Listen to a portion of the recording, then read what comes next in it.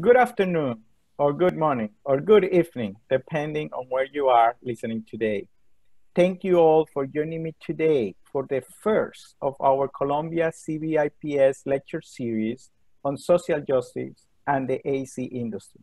I am Fenioski Peñamora, Executive Director of Colombia's Center for Buildings, Infrastructure, and Public Space, and Edwin Howard Armstrong Professor of Civil Engineering and Engineering Mechanics at Colombia's Food Foundation School of Engineering and Applied Science. As the events of last month have demonstrated, we are living during exceedingly challenging times, characterized by divides, distrust, and distancing. However far apart we have been, however far apart we currently are, we need to learn to come together, to be together, to act together for social, economic, and environmental justice. I hope that the events of these days bring better understanding of the injustices that exist and become a catalyst to bring about real change for all. Along with many of our colleagues in New York City and around the world, the faculty and staff of the Center for Buildings, Infrastructure, and Public Space would like to add our voices to those describing institutionalized racism in the AEC industry. Today, our industry has challenging work ahead to achieve true racial and gender inclusion. We need to stand with our architects, engineers, contractors, and suppliers from underrepresented and marginalized communities. We need to listen better, to learn better, and to incorporate the lessons of diversity and distress into the way we, working together, can reshape economically disadvantaged communities. We need to build a better future for our industry characterized by respect, opportunity, and collaboration. From mid-May to early September, our COVID-19 lectures brought people together to address the impact, response, recovery, and preparedness of the architecture, engineering, and construction community in regard to the coronavirus pandemic. The talks also related of issues of social, economic, and environmental justice to the new normal post-COVID-19 AC world. Our speakers in the series were from Beijing, Boston, Chicago, London, Los Angeles, Porto Alegre, Paris, Sao Paulo, Seoul, Washington, D.C., Wuhan, and of course, New York City. The 19 weekly lectures in the series can be seen on our website, cbips.engineering.columbia.edu. Today, as we start our new series on social justice and the AC industry, I would like to thank the organizations with whom we are cooperating in presenting these lectures. They are the American Council of Engineering Companies, New York. I would like to thank Jay Simpson for their support. The American Institute of Architects, New York chapter. I would like to thank Ben Prosky and of course, Suzanne Mex. Suzanne is today our co-moderator. The American Society of Civil Engineers. I would like to thank Tom Smith. The Consortium for Sustainable Urbanization. I would like to thank Lance Brown. The Construction Management Association of America, New York and New Jersey chapter. I would like to thank Vinny Forkowski. Engineering News Record. I would like to thank Jan Tuckman. And the National Academy of Construction. I would like to thank Wayne Crew. And also, I would like to thank NICOVA, NOMA, the National Organization of Minority Architects based here in New York. And I would like to thank Samantha Josapat for their support. My co-moderator and respondent today is Suzanne Mex, the Managing Director of the American Institute of Architects New York chapter. Suzanne has worked on staff at the AIA New York for over 20 years, most recently with the membership and program team. AIA New York seeks to expand efforts to grow member value, deepen community engagement, and guide professional development. She works closely with members architects who are pursuing elevation to the AIA College of Fellows, emerging professionals developing mentoring relationships through the Torch program, and with the member-driven advocacy team. Suzanne is a graduate of Harvard University and co-chair of the Facing Racism Action Group of the First Presbyterian Church of New York City. Thank you, Suzanne, for being here today. The speakers for today's program is Justin Garrett Moore. Justin is a transdisciplinary designer and urbanist and serves as the Executive Director of the Public Design Commission. He has extensive experience in architecture, urban design, and planning, from large urban policies and projects to grassroots and community-based planning, design, and arts initiatives. At the Public Design Commission, his work focuses on prioritizing quality and excellence for the public realm and fostering accessibility, diversity, and inclusion in New York public buildings, landscapes, and art. He's a member of the American Planning Association, AEC Commission, the Urban Design Forum, and the Black Urbanist Collective, Black Space. Justin is an adjunct faculty member at Columbia University Graduate School of Architecture, Planning, and Preservation, and the Yale School of Architecture. His social enterprise, Urban Path, focus on sustainable development through social and environmental design projects in the United States and Rwanda. He holds a Bachelor of Design from the University of Florida and a Master of Architecture and a Master of Science in Architecture and Urban Design from Columbia University.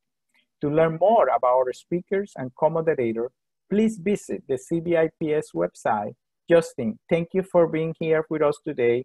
The screen will be just yours after I make this transition. So let me just. Yes, great. And thank you so much for the introductions and for putting together, this important panel and this important discussion. The conversations around social justice and the built environment are really key, especially as we're entering these conversations today. So I have a number of different projects and images that I'm going to show you. There's a lot of images, so forgive me, but I want to give kind of a broad kind of point of entry for this work. So this first image is a simple one. This is of Ville Platte, Louisiana. And you'll see that this is just America, right? It's a piece of urbanized territory, and we see this road. And I've outlined these two red lines. These two red lines are kind of the work that someone like an engineer or landscape architect or an architect or a planner would have drawn somewhere, right? They drew these lines. But what's important to recognize is these lines confront issues of justice. You can see that there's no sidewalk in this image. And so the public realm, the right of way, is really dedicated to cars. Seems innocent enough, right? But the issue is that this space, the built environment, the work that engineers and architects and planners have done, has made an unjust space. You see, a few years ago, 3 teenagers and a young man were walking down this road. They were walking, it started getting late at night, and they were hit by a truck. When they were hit by the truck, though, what happened was that the young men and the teenagers were arrested and charged with a misdemeanor for walking in the roadway. The issue is there's no sidewalk. Where else were they supposed to walk? Right? This space of inequality that privileges someone who can afford a vehicle became something that we all, as people in the built environment professions, have to take more responsibility for. You could complain about the police, why were they charged, all of these things, but the question is equally, why wasn't there a sidewalk in a predominantly Black and low-income community where most people of a certain age range can't afford to have a car, right? Injustice is built into our environment.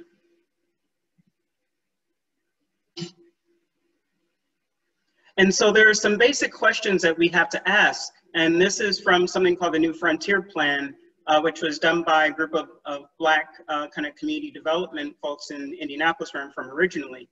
And it has some basic questions. What is it about? About people, about their needs, their abilities. It goes on to say it's about what people know and don't know, and what they ought to know to help make America still greater.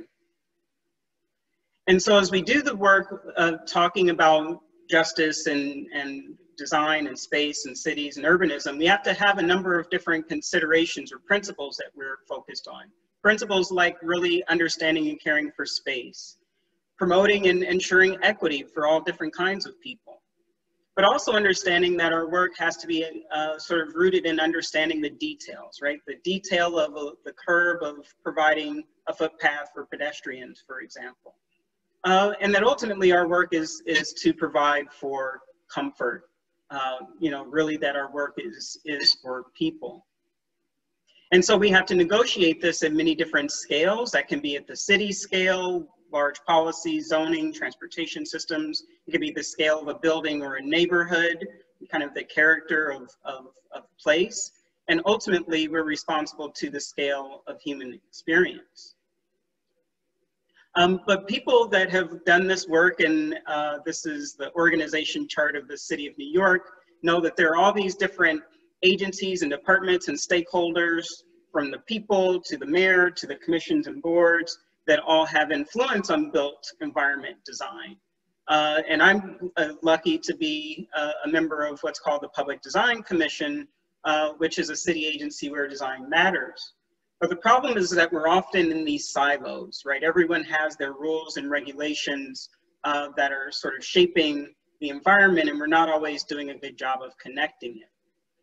But we have to do a better job of breaking outside of our silos and doing work to coordinate the design of the public realm, and to recognize that the way that people experience their city is not in all of these kind of silos and divisions, whether they're disciplinary or by jurisdiction or by sector. They just experience their community, and we all are involved in doing the work of ensuring a just environment. And so I have a couple examples that I want to share that have been involved in at the Design Commission. So we talk about justice, right? So there are different kinds of places, and this is a kind of place that you might find. You'll notice that the woman in the front has a mask on. This image is from long before COVID-19, right? There are geographies in our cities that people needed to wear masks to exist in the space long before the pandemic. This is a site called the Spofford Juvenile Detention Facility that was in the South Bronx, and it was a kid jail. This is where public investment went to incarcerating youth in a predominantly Black and brown community that had issues like kind of poor environmental conditions that it created in its neighborhood. And so the city embarked on what to do with this space of injustice in the city, which took up sort of nearly a full block of territory in the South Bronx. And so what that process looked like was to actually go and talk to people, right? So radical idea number one, before you've determined everything, what the goals are, what the objectives are, you can simply do the work to create space to talk to people, to learn what a future may look like, or what justice may mean, or what the objectives of the change of a space may be. Oh, it's going back. I'm sorry. Let me get back to my slide here.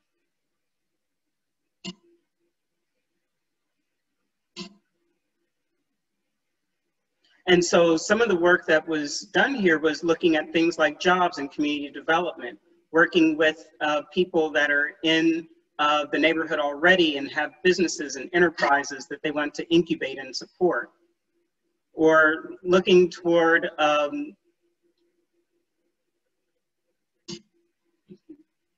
sort of prospective tenants of the space. So things like bakeries, kind of different types of businesses, or things like banks, the need for services.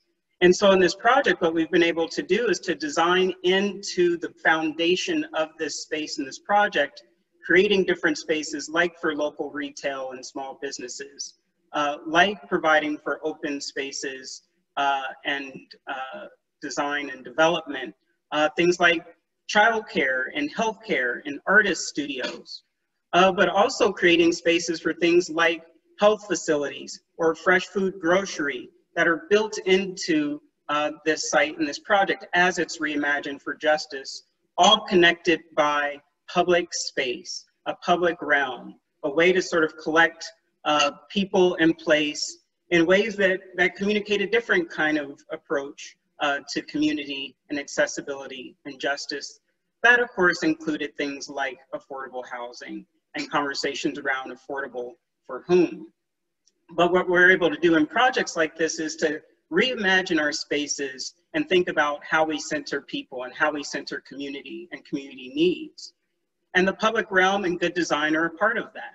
Something I'll note about this project is that not only is it designing a great space and providing housing and all these wonderful things, it's also providing opportunity for jobs, opportunity for control and authorship.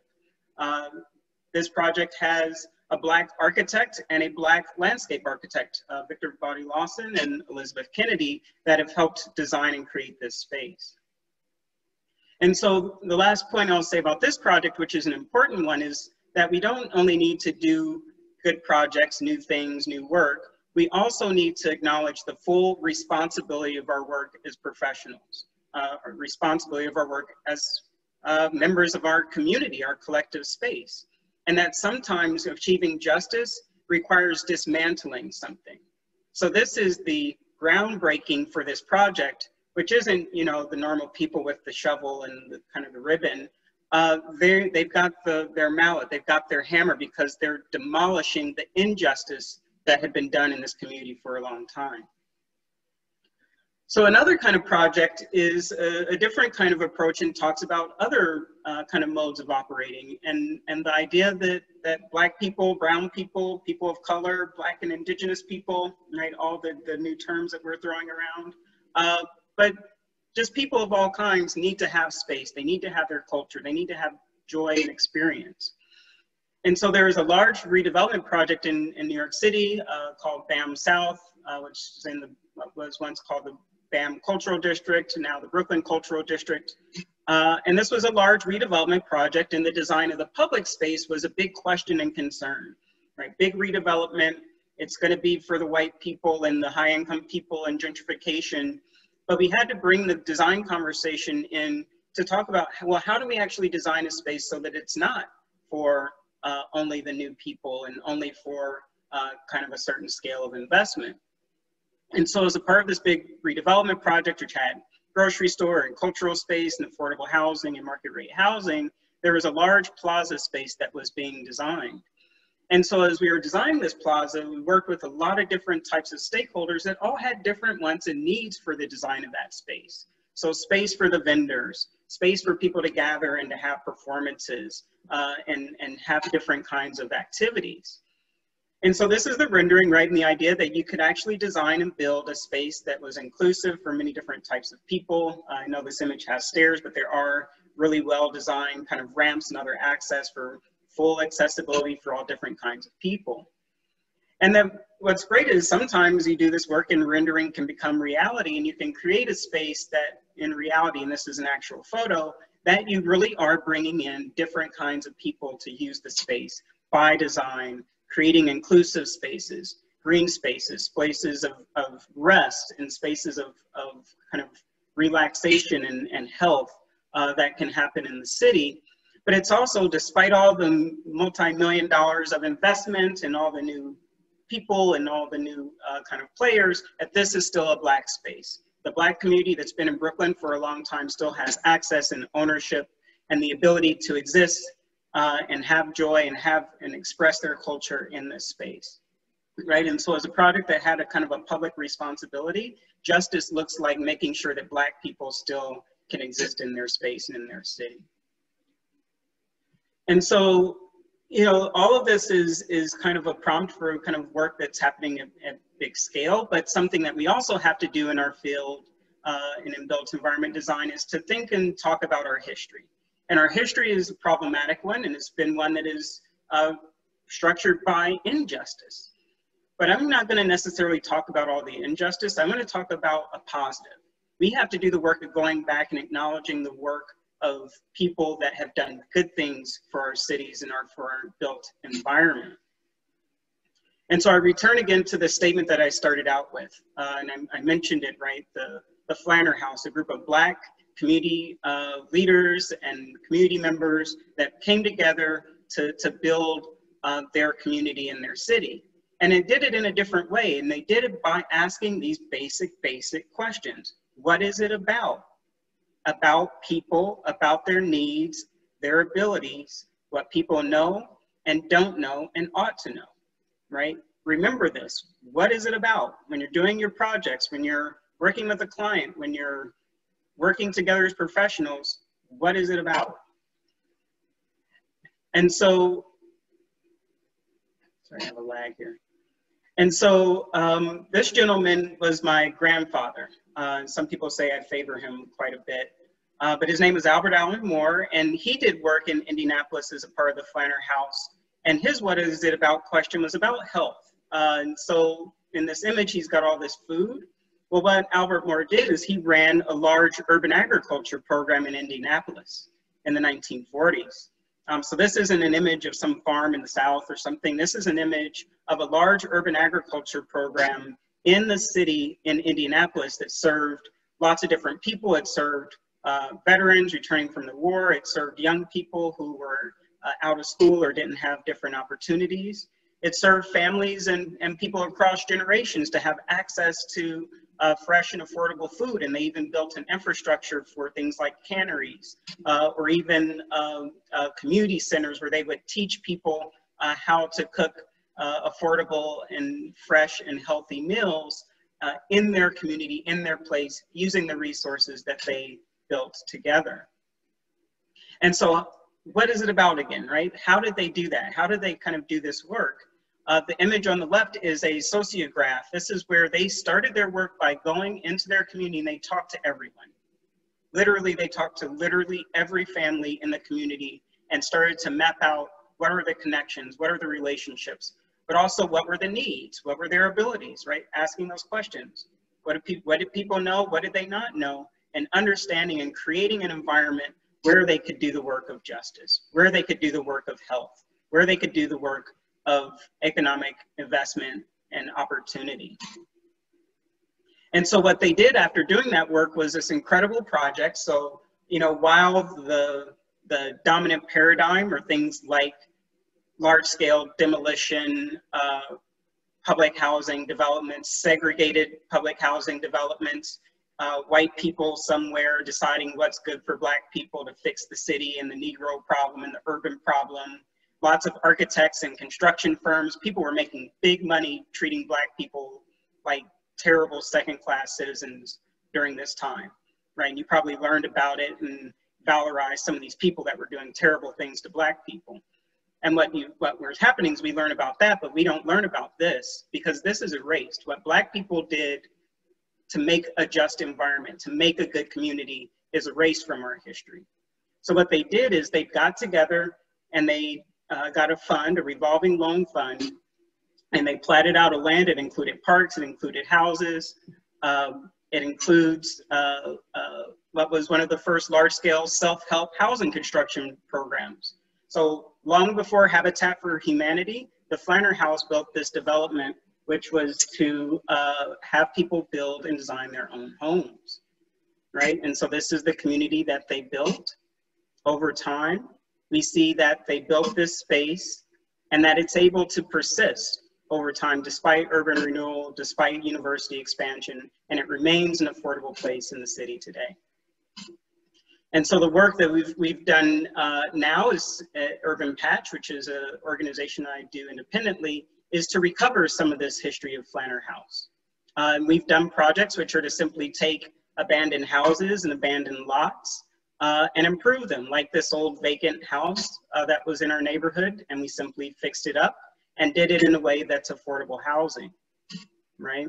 Or taking vacant land and vacant spaces in the community and doing work with community members to improve it and do things like providing community gardens or working with young people to beautify the neighborhood with things like public art and to bring kind of repair to the spaces. But it's also about economic opportunity where we're hiring people from the neighborhoods to work on our different projects or to learn how to kind of work together in community around things like food access or even planting trees and beautifying the neighborhood and doing things that really connect neighbors together as the community is changing. And so,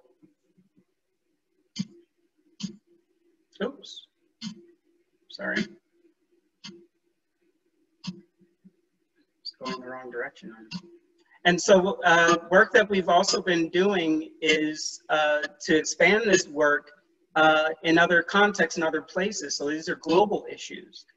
So at Urban Patch, we've done work in Kigali, Rwanda, which looks at kind of a scalable housing development model inspired by Urban Patch, where we're analyzing things like zoning and financial models, site context and constraints, but really working to develop in place and provide jobs and provide opportunities that are led by Black people, by Rwandan people, to build and design affordable housing with quality and care, right? Again, building in opportunities for jobs, building in opportunities for people. And so this is work that is literally building justice, right? Building kind of ways for people to have quality. And this is the final project, which is a mixed income housing development in Rwanda. And so I'll end with a look at work that I think is important to offer, which is about how do we think about our spaces in our cities. And this is a group that I'm a part of called Black Space. Black Space is a collective of Black urbanists, architects, designers, that is working with, oops, no, it's going too fast. That's working with this idea for how do we do our work in community and with community and to co-create and to just operate in a different way. And so the idea of connecting with other modes of practice is something that we have to challenge, right? So we're all kind of educated in our different fields of expertise, and we operate in our different kinds of environments, whether you're in an academic environment or a private sector environment or a government environment. And there are all these structures that frankly have a lot of built-in inequality and injustice. And it can be hard to move and operate those structures. I get it. I've worked in government for 15 years. But we have to push some of these structures and systems that we know don't work for people. And so at Black Space, we've been doing that, and we've put together what we call the Black Space Manifesto. This is work and ideas that we're doing to really challenge and push our practices, and to think about things like justice, to think about how is diversity, equity, and inclusion more than just a tagline and an empty promise, right? And we have to push and challenge that quite a bit. And so the Black Space Manifesto is work that we did, generated in a community called Brownsville, Brooklyn. Some of you that are in New York probably know it well. This is a community, it's predominantly Black community, predominantly low income community, that has a lot of the issues that we kind of know exist in many cities. You know, poor educational outcomes, high crime, high unemployment, and a number of different concerns, poor health. And so we started working in and with the community, and we're really being conscious of a lot of the bad practices and baggage and malpractice that we brought in as professionals in planning and design and policy, et cetera, coming into the situation. And so we created this sort of series of principles and ideas, like create circles, not lines, create less hierarchy and more dialogue, inclusion, and empowerment, right? How do you do that when you're doing work with built environment, with big budgets and big policies and projects? You have to do it by doing it, right? You have to kind of check your assumptions and practice in a different way. Another important principle that we learned kind of working in and with people in the community, and something that really should happen just in general with any relationship that you have, could be your partner or your child, right? Move at the speed of trust. Grow trust and move together with fluidity at whatever speed is necessary, right? So the work of building trust and figuring out what kind of the pace and process is also important. So I won't read through all of them. You can go to blackspace.org and find the manifesto and download it and find it as a reference. But it's important to do this kind of reevaluation for how you're practicing from kind of the norms and best, quote unquote, best practices that somehow end up harming lots of people and communities, even though it's a best practice. Another important one, reckon with the past to build the future. And I intentionally included references from the past to sort of prompt some of these conversations. And finally, you know, manifest the future is something that we all hopefully collectively have interest and responsibility in doing. And, you know, I'm a Black male, so I grow in my life and experience kind of with that subjectivity and that perspective and point of view. And I know from a very kind of direct way how much harm has happened to communities like mine, or even to my own communities directly. And so I center the idea of manifesting the future to be one that is just, that Black lives matter, that Black spaces matter, right? Black culture matters, right? So all of these ideas and kind of chants and taglines have to translate into something. And since I'm a built environment professional, it's my work and job and responsibility to translate Black Lives Matter into Black built environments, right? Or collective built environments or natural environments, and making sure that everyone has access to a good outcome. And so what that is and what that looks like takes a lot of different forms, a lot of ways. It could be long-term projects, short-term projects. This is Osborne Plaza in Brownsville, Brooklyn, where there's, you see at the distance of the image that, you know, the public housing at one point tore through the fabric of this neighborhood with the tower and super blocks and all of that.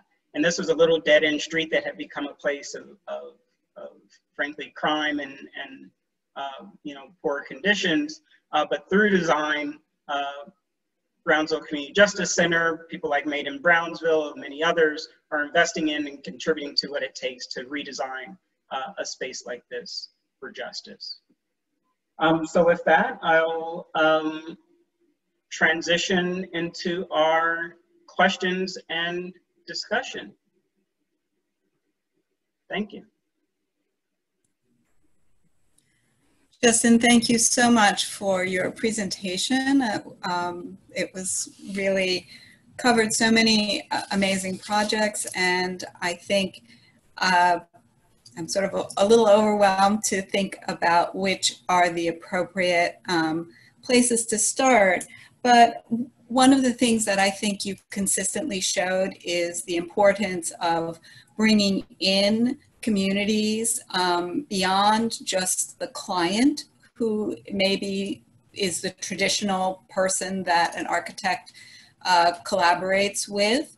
And I wonder, you know, how do you think that architects can help to expand that that collaboration at an early point to bring in the community and not just the client? Yes, thank you, Suzanne. This is a really important question, and one that I think we really have to push the entire ecosystem of the industry to reframe what our quote unquote scope of work is, right? So very often architects or even engineers are hired in when a lot of decisions are sort of already made or set in motion by a client. And the clients tend to be either wealthy people that have, you know, historically been advantaged by, to be frank, white supremacy and racialized capitalism and all the other horrible things that have shaped the world that we're in, or things like a large government or kind of other institution that isn't always going to be responsible to kind of the broadest number of constituents. And so we have to do work to get the field and the profession and the clients to invest more in the work of understanding context, to understand people in place, to understand environmental considerations, right, as core to the work, right? Not as something like, oh, it's nice if you can do that, and then we do our real paid work, right? Or we'll get a consultant, we'll hire some Black and brown people to be our community engagement consultants, and they'll go and be the interface to check a box, and then we'll go do our real work, which is significantly more invested in terms of time, money, labor, and people power, right? So that's something that has to be a challenge from the industry itself, to say, when you're doing the work, well, we're only going to do this work if, right, X, Y, and Z considerations get to be built into our process, because we can't ethically do our job without doing that. And this is the other piece of this, is the ethics of all of these fields need to be synchronized, right? So that, you know, the engineer, that first image I showed of that street in Louisiana, it was unethical for the engineering firm that did that project to do that. And then whoever came behind them and did everything else, right? So there has to be a conversation about what is going to be the standard and base for how people do built environment work across all of the sectors, right? And so I've done the work, I've gone into every organization's codes of ethics, and they're terrible. They're weak intentionally, and they are out of sync. And so there are tons of gaps that allow bad things to happen. So one is working together to shore up your code of ethics, and then you make each other responsible to that. And then if you do it in a group, then the whole field is responsible to it, right? Your clientele is responsible to it, right? So that's one kind of easy step. The second is that, frankly, a lot of people in these fields are very poorly educated or experienced when it comes to addressing these issues, right? Oh, okay, we'll do a PowerPoint. Do you like version A, B, or C that all of us that have power already came up with as an option? And then, you know, you like it or you don't. And that being broadly, widely acceptable is insane, right? It's really like crazy when you think about it. And you have to kind of take responsibility and scrub those out of your practices and get kind of a higher level of education and awareness and responsibility to doing that across industries. Thank you. I would like to thank again, Justin, for such a wonderful presentation. I really appreciated both the historical perspective and the future anchor. I think those are very important. Sometimes people see the world as photographs and do not see the continuation of the different kind of actions that are made, and how does that define you in the present, but also it will define society in the future. So I thought that was very well taken. I also would like to thank Suzanne for that important question about, you know, how do you bring everything together, and your response of that it takes the collective. It's not only the architect, the designer, but also the engineers. And I really like your grounding on going back to the ethics and the ethical canons of our profession. And I think we have seen that, for example, in the American Society of Civil Engineers, there has been discussion. And again, how do you support to do the right thing? And I think you are also going back to the point of doing the right project. So it's not only doing the right thing, but also doing the right project. And I think that's what you're talking about. What are the right projects for communities that have been disfranchised and communities that have been affected? And I would like to kind of bring up a question that is from one of our members of the audience, and also a vice chair of our advisory board at CBIPS, and the senior vice president, one of the senior vice presidents at AECOM, Marcos Diaz-Gonzalez, who actually wanted to thank, first of all, you for your commitment to public service at both New York City PTC, as well nationally and globally. And also thank you for your powerful presentation. And his question goes to, could you talk about the efforts that New York City is making or needs to make in terms of park access, and specifically access to the waterfront from the point of view of diversity, equity, and inclusion. So if you can talk a little bit, I know that, you know, we have Mitch Silver, you know, our Commissioner of Parks, and he has been doing a lot of things in terms of Parks Without Borders and different initiatives. But I think you, in your role in PDC, looking at all the different projects, not only from parks, but EDC and others, you may be able to give a little bit more holistic view on this issue. Sure. Yes, thank you. I appreciate the question. You know, at the end of the day, things like parks and public realm are really the best evidence that we have for issues like equity and justice in the built environment, right? You could just see it, right? You go to certain neighborhoods and the degree of investment and care may be one situation. You go to other neighborhoods and it's something else. It's plain as day. So absolutely, from a kind of a city policy level, you know, Commissioner Silver, Commissioner of Parks and Recreation, has done an incredible amount of work, literally shifting the dollars and the power to communities that had not seen investment for generations. So Community Parks Initiative, Parks Without Borders, and Anchor Parks are large-scale, multi-million-dollar investments in the geographies kind of outside of kind of the wealthiest and whitest communities that have tended to receive those resources. And it's a significant effort and a great effort. The reality, though, is that it's a moment of time, right? That has been happening, and so it's a little bit of something that needs to be done for generations to really start to balance things out. And you know, to the question about the waterfront, that's something that I worked on for a very long time. Prior to my PDC roles at the Department of City Planning, and so I worked on just about every waterfront project in Brooklyn and Queens over the past 15 years.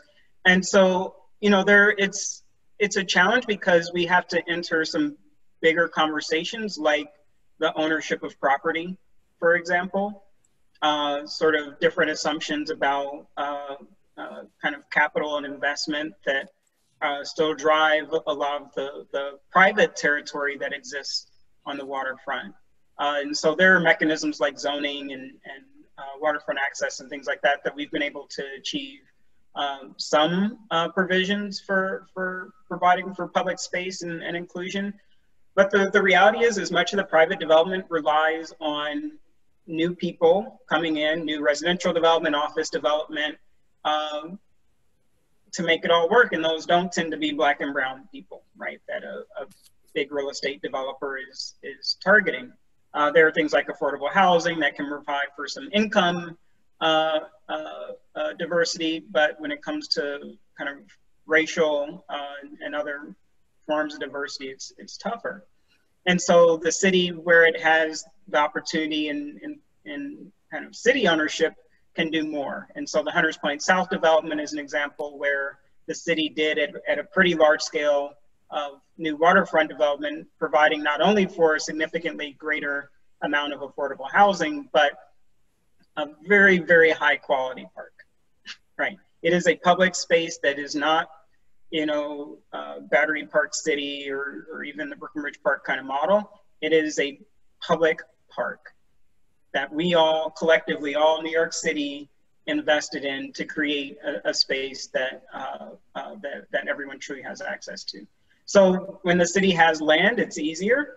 On the private sector side, frankly, it's very, very challenging because you're still up against capital, right, as the driver and the objective, and equity, social diversity, all those things come into tension. And so we have to rely on our public processes and public conversations to push, but there's still kind of a major headwind with what makes a feasible real estate development project on our waterfronts.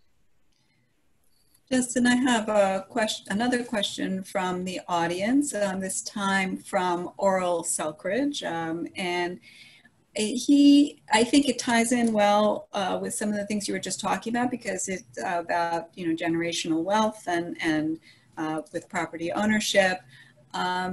This question is, you know, if one of the obstacles that has been identified to equity and positive growth in the Black communities has been the lack of access to the ability to build generational wealth through land ownership and home ownership. If you spin that and think that that wealth maybe resides at this point, as you were suggesting, in the traditional understanding of different things like the agricultural, and then tying that to, as your father did, to the ability to shift that into food production and provision of healthy foods. What do you think are the opportunities now for that kind of teaching and knowledge sharing from generation to generation? Sure, it's an important conversation. Within the Black Space Manifesto, one of the principles is cultivate wealth. And in there, it says a few important things. It talks about time, talent, and treasure, right, in equal, right? So there are different kinds of wealth. So wealth, people immediately associate with money, but you also can have a wealth of time, right? The ability and space to kind of dedicate to something. Or you can also have your different talents and skills, right? And so if you sort of reimagine wealth with these sort of different poles, you get a little bit of a different dynamic. The other piece of that is, in the manifesto, is it talks about the freedom to risk, fail, and grow. And so this is something that, frankly, people that have had access to money, you know, a lot of white people have had that ability to take risk, to fail, and to grow. Black people don't have that in America. Even the wealthiest Black people don't have that in America, right? And so we have to totally reframe conversations about wealth to acknowledge that. And so frankly, that's where a lot of the conversations about reparations come from, is that there's been this huge kind of deficit across generations and generations that even if you were to give land or money or access, right? There's a generation where a lot of Black people like, oh, here's a homeowner grant program, you can buy your house. Well, then the problem was foreclosure crisis and predatory loans. You know, you still failed. You did everything you were supposed to do, and the system still was not set up in a way that you could be successful. So we have to look at all of those kind of full dimensions of wealth and opportunity, and to dismantle the systems that are keeping people from being able to pass things on to the next generation. And the idea of kind of sharing of knowledge and sharing of culture and experience across generations is definitely a key part of that, and should be honored, because that is a source of power and opportunity. But we have to, at the same time, actively dismantle all the things that are preventing people from using them, right? So land ownership is great. That's a way to give people more security and control, is not to just provide you know, a job, but it's to provide wealth, right? Income is not wealth. And especially when, you know, there are so many different things set up against you, we have to pivot that. So there are tons of programs in the AEC industry that are around, you know, kind of minority contracting and all these sorts of things, but it's done in such a transactional and frankly superficial way that is like cutting off a little piece so that you can have some income, but it's never about wealth, right? It's like, don't give me a contract for X $100,000, give me a percentage of the company. Right. So you know, we have to get past that. We have to get past that.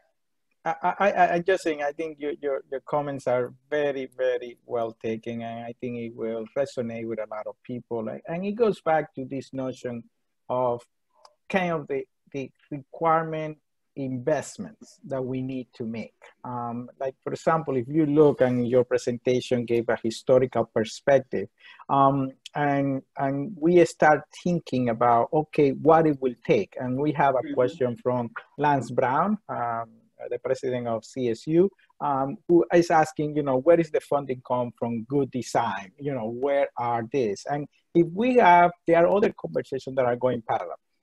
The pandemic has really impacted the coffers of a lot of municipalities, states, and even the federal government.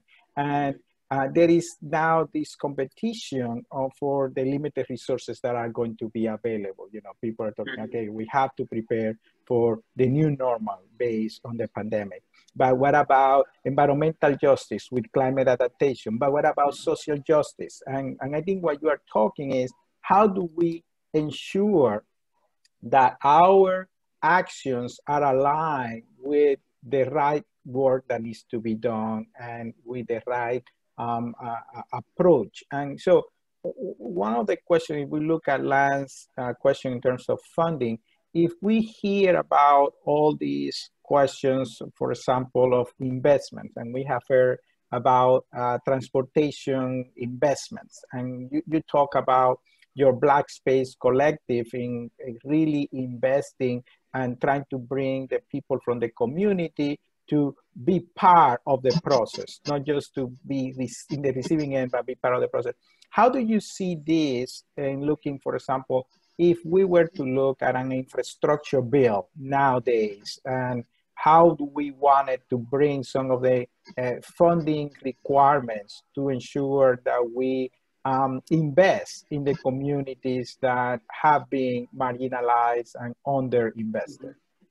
Yes, great question and prompt, and something I'll return quickly to that history. So I shared that project where, in the late 1940s, early 1950s, a group of Black people did self-help housing construction, built 300 homes that have been able to persist to this day as affordable housing. So they had a model. They went to the Senate, went to Congress, federal government, and at that time they asked, okay, we did this with a $1 million pot of money, give us $100 million. And of course the Senate said no, right? And the Congress said no, and our government said no to those Black people who had a perfectly proven concept and model. And instead they funded things like paying white people to tear down Black neighborhoods and build highways and get paid a lot of money to do it. So there's never a problem with money. I want that to sit with everyone. Money is not the problem. Yeah. It's how right? people decide I just, I want that to sit with everybody, because this keeps coming up during this. Oh, the economy's bad, and so we can't do this. It is a lie. And the fact that so many people accept it is very challenging to me. So the way that I would talk about the moment that we're in now is to think about money in a broader frame again. So typically we think about money in kind of like the capital project, right? This is what it's going to take to build the thing, but we don't always look over the full timeline of cost, right? What is it going to take to maintain something? What is it going to take to kind of make sure that it's performing multiple measures, right? That could be related to climate, or it could be related to social issues, right? So having a broader concept of cost and benefit is the first step, and to look more comprehensively at that, right? And a lot of the active design work that was done at DDC over the years was focused on this, along with the Department of Health. And there are a number of different kind of considerations that we can bring, but we need more people to kind of step back out of the budget, like get out of the spreadsheet that is kind of structuring every decision, and to think about cost in a broader way, which can be economic, environmental, and social. And then dollars are kind of measure of those things, but we have to like look at it over time, especially. So, you know, how affordable housing, for example, sure, we can build more housing units for less if they're poor quality, but in 20 years, those buildings are done. What, you know, what logic does it make to build a 20-year building, right? For something like housing that we know we need kind of over longer periods of time. So, you know, we have to change some of those mindsets and to remind everybody that money is not the problem. Thank you. And this is a very good way to end the discussion because it is something that, as you say, people always put it in the front as an impediment. And I think you're challenging them to think, is it really the impediment or is what you want it really to do? And it's more a reflection of your value system of how you want to spend it. So I would like to thank again, Justin and Suzanne for participating. Great, insightful questions. Thank you so much. I would like to thank the partnering organizations, ACEC New York, AIA New York, ASCE, CMAA New York, New Jersey, CSU, ENR, NAC, and NICOVA, NOMA for the participation and support of this series. I also would like to thank the past speakers and co-moderators from our earlier series on COVID-19 who are here today. We have Wayne Crew, the General Secretary of the National Academy of Construction, Lance Brown, the President of the Consortium for Sustainable Urbanization. We also have Eric McFarlane, the Deputy Commissioner for Infrastructure at New York City DDC, Margaret Castillo, the Chief Architect at New York City DDC, Eric Borstein, Associate Commissioner for Public Buildings at the New York City DDC. We also have Isaac Banunu, the Director of Engineering at DDC. We also have Yves Michel, Vice President of Development and Chief Architect at MTA Development and Construction. And we also have Kelly Bernard, Executive Vice President of AECOM, National Cities Leader, and former Deputy Mayor of Economic Development at Los Angeles. Marcos Diaz-Gonzalez, Senior Vice President for AECOM. And thank you all for being here today. I also would like to thank all of you that are there in offices, agencies, and home throughout New York City and around the world for taking the time to listen today. Continuing education credits for architects have been requested. If you're seeking credit, please send your name by email to cbips@columbia.edu. I would also like to thank the team at Columbia Center for Buildings, Infrastructure, and Public Space, Michael Smith, Charles Cheng, and Rick Bell. I can tell you that without their support and their work, none of this will be possible. And please join us for the second lecture on this series next week. On Tuesday, 9/29 at 12 noon, the speaker will be Mindy Thompson-Fulilov, MD. Mindy is a social psychiatrist who explored ties between environmental and mental health. Prior to joining the new school full-time in 2016, Mindy taught at Columbia University and was lecturer at Parsons. She has published numerous articles and 6 books, including the just released Main Street, How a City Heart Connects Us All. Very important as we're looking at the issue of social justice and the industry. And so I would like to thank all of you again for joining us today. Please stay well, and I'm looking forward to seeing you next Tuesday. Thank you so much. Thank you, Justin. Thank you, Suzanne, for being part of this and kicking us off in a really good way. Thank you. Happy to do it.